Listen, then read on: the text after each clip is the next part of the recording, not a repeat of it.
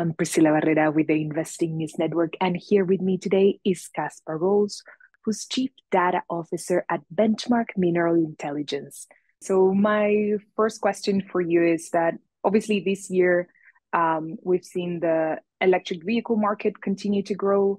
I wanted to ask you if you could maybe start by giving a bit of context as to how in the battery manufacturing space has developed this past year. Maybe what have been some of the key trends you've seen in 2022?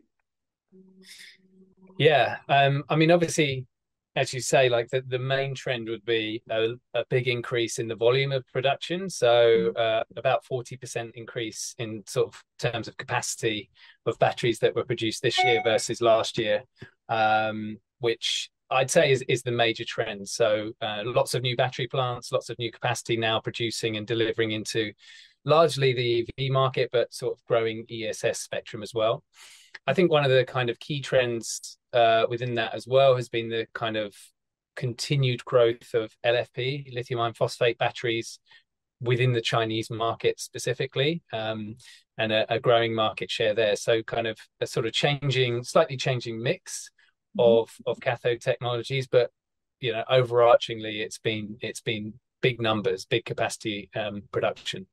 And we've seen countries like the US pushing for more domestic battery manufacturing, taking steps, to ensure this supply chain is less dependent on Asia. What do you think remains a misunderstanding in terms of building out domestic battery manufacturing? Yeah, I mean, yeah, as you say, the US has been very aggressive in terms of the incentives that have been put in place to build that domestic supply chain. I think, fundamentally, one of the challenges that potentially that plays into all of this is you can build the battery plants, you can build the EV plants, you can build the cathode plants, but if you don't have the raw materials to feed them, they're just expensive weights on your balance sheet. So, the challenge is that some of this legislation comes in a relatively short time frame, and when we're thinking about like mining terms, so starting in 2024, and obviously sort of, let's say, sort of penalties or not qualifying for the incentives from that time frame onwards. And when we think about building out a domestic battery supply chain, the challenge you have is, in particular, is that even if, as I say, if you invest in that kind of midstream and downstream capacity, you're looking at 2, 3, maybe worst case scenario 4 years to build out a new battery plant, a new cathode plant, whatever it may be, new anode plant. But when you think about a mine, typically the timeframes are going to be a lot longer. So absolute best case scenario, I'd say, for an expansion would be 5 years, but in reality, you're looking at 7+ years from discovery to production. So that creates a challenge. Now, obviously, with the legislation in particular, can rely on FTA countries, free trade agreement countries, and that will help because there's some ongoing expansions across battery materials in those countries that do have the FTAs. But I think those raw materials, it's not just the US that are vying for those. It's a global scramble for battery materials, and I think that you can't bank on the fact that you're going to have adequate supply. So I think there needs to be some kind of more clear guidelines on how raw material capacity expansion can be accelerated domestically in North America as well. All right.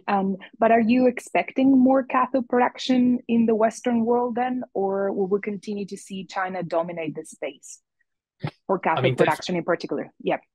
Yeah. For cathode production in particular, I mean, if you look at the pipeline of capacity that's due to come online, whether it be in construction or in the planning phase, over 90% of that capacity at the moment sits within China of future plans. Now, obviously, that's just capacity plans. That doesn't mean that all of that's going to make it to production.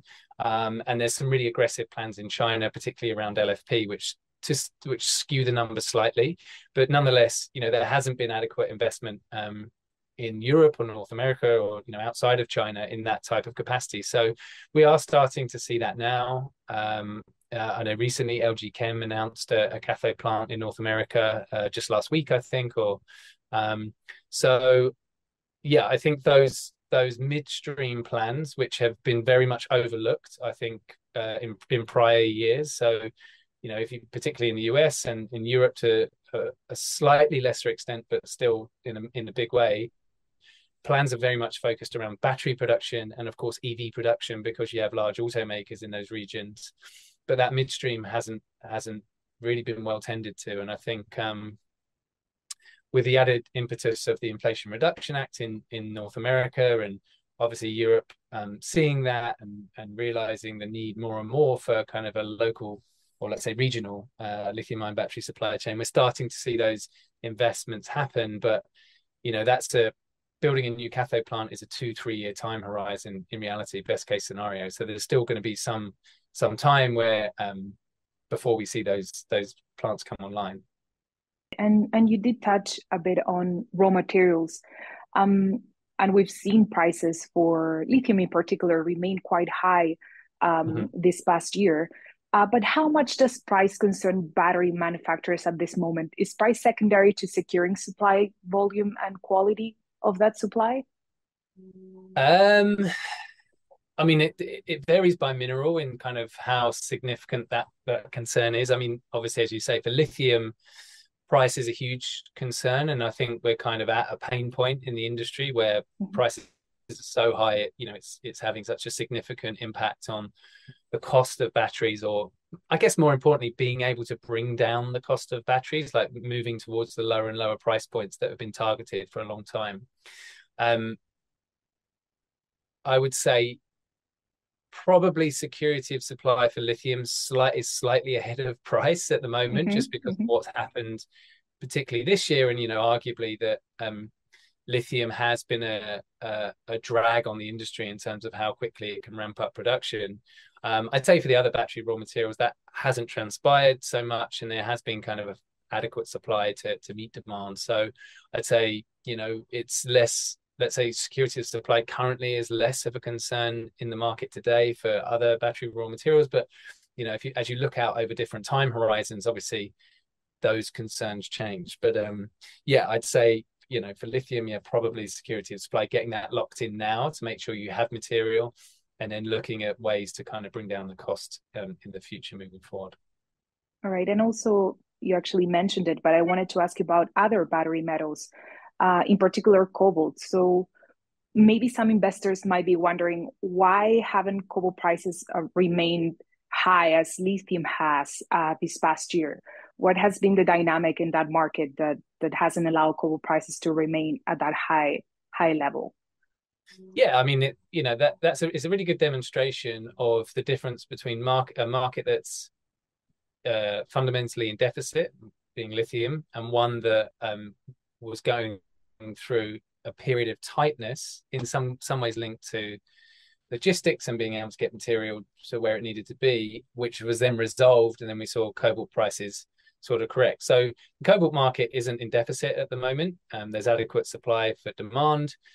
Part of that is down to the fact that there's been a bigger uptake of LFP in China than was originally anticipated, which obviously has a direct impact on cobalt demand. And importantly, this year in particular, what we've seen is sort of lackluster demand from the consumer electronics industry, so smartphones and laptops. And that, and in some ways, that's a kind of legacy impact of COVID, in the sense that during the pandemic, many people replaced smartphones, tablets, laptops because they were working from home or spending more time at home and wanted a newer, quicker device. So what we've heard this year is, across the value chain, is that demand for consumer electronics has been diminished. And that has an outsized impact on cobalt because those batteries are very, very cobalt rich compared to those that go into EVs. So you've had a few kind of headwinds for the market. And so what we saw was in Q1, a really big increase in demand across battery raw materials. It's cobalt, lithium, nickel. If you look at the price curves, you can see every price went up for various different reasons. But then as the supply chain adjusted and rebalanced itself, for cobalt and for nickel, and we saw like more normalized pricing, where lithium prices have remained higher is because that market is in deficit, and the market's been very tight, and there hasn't been adequate supply to meet demand. And as we move on to 2023, next year, maybe into the mid of the decade, What are you seeing in terms of automakers' cathode choice? Will LFP and NCM maintain their market share in the short to medium term?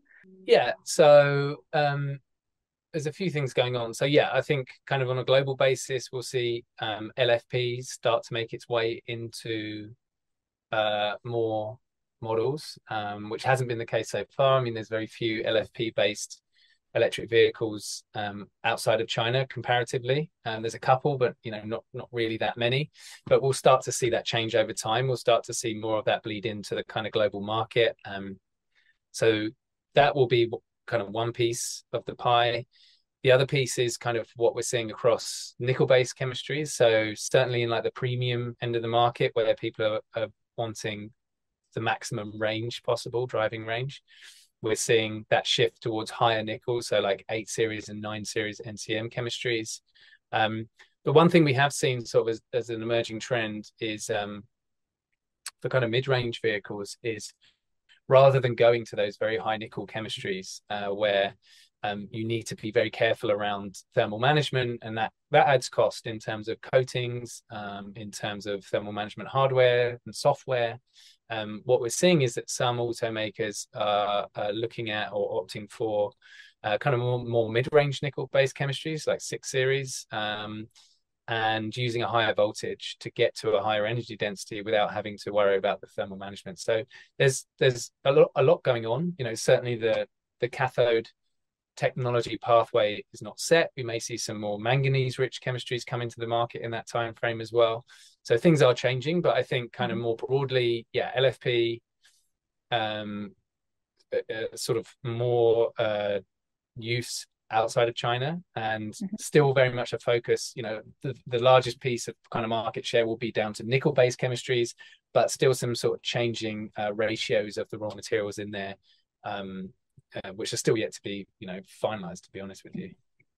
All right. And just switching gears for a moment to the anode sector, I also wanted to talk to you about graphite, which we know doesn't receive much attention. Why do you think we might be at a tipping point for this market? Just the volume, the rate at which the market has been growing, which is, as I said, particularly accelerated over the last couple of years. I think we've seen growth rates in 21 and 22 of around 40% year over year, instead of kind of early 20% in the few years running up to that. So in terms of cell demand. So, and then when we think about raw materials, actually graphite's the largest component by weight, compared to any other battery raw material that goes in that we look at, like lithium or nickel or cobalt. So each gigawatt hour or megawatt hour of capacity that's deployed, it has a big impact on graphite. And to some extent, whilst we have seen some investment in new capacity, it's not been new graphite production capacity, it's not been adequate. And the other key piece as well is we're seeing that battery industry is taking up a larger market share of the end use of graphite, away from industrial markets and it becoming more battery dependent. So all of these factors are playing on what flake size is needed in the natural graphite market, what kind of grades of synthetic graphite are required by the battery industry, and we're seeing some potential tightness looking into 2023. So it's certainly a market to keep watching. All right. And my last question for you today was about new technologies and new tech breakthroughs when it comes to batteries. What thoughts could you leave our audience when looking at this type of news of new batteries coming into the market? And is there any other battery metal that they should be paying attention to maybe in the next decade? Yeah, sure.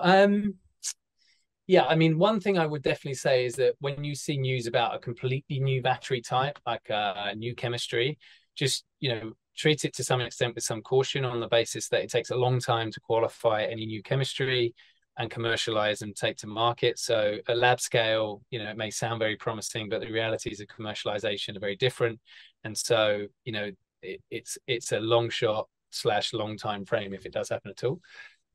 I think, keep watching. And when we're talking about like a sort of big change in chemistry, or not necessarily chemistry, like battery technology, keep watching solid solid state battery technology development. I think that's the potential sort of wide scale superseder to the lithium ion that we're using today. And in terms of battery materials, obviously, if you did move towards solid state, you would be thinking about lithium metal. As I mentioned kind of earlier, we're hearing a bit more about kind of more manganese-rich chemistries. So thinking about battery-grade manganese chemicals. I think largely when we think about, let's say, to the end of the decade, the battery raw materials that we're using today are likely to be the ones that we're using, as I say, in that time frame towards the end of the decade. So keeping an eye on all those key markets. Some technology changes within those chemistries are likely, but I think the pathway is largely set for that kind of duration. All right, Caspar, thank you so much for joining me today. No problem. Thank you very much.